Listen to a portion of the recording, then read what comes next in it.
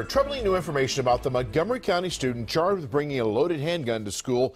In a new court filing, prosecutors detail Alwyn Chen's journal entries and reveal what he allegedly told detectives about why he was armed. WJC's Live. Joy Burnett reports on the new details in this case. Joy.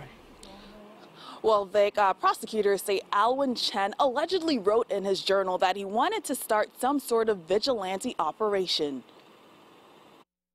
Alwyn Chen is accused of bringing a loaded handgun to Clarksburg High earlier this month, the day after a deadly shooting in Florida.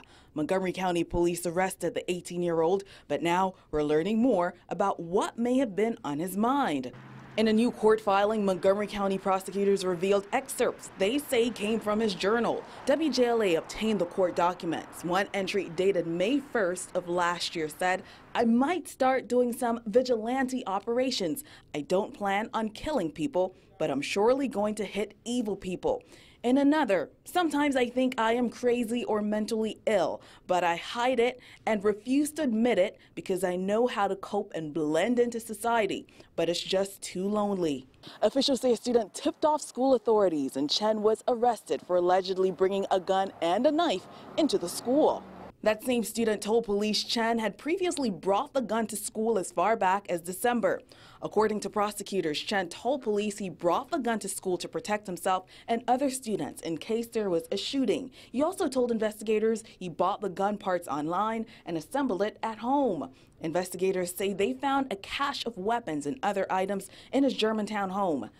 Chen's attorney pushed for his client to be released on bond. People in Maryland are allowed to have weapons.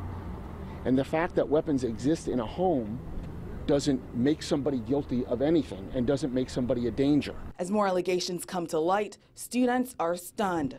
Glad that it didn't turn into anything like the Florida incident.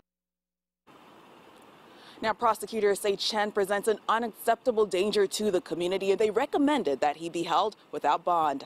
Live tonight, Joy Burnett for WJZ. Joy, thank you. Prosecutors also say there was not a list of grievances from Chen as previously reported.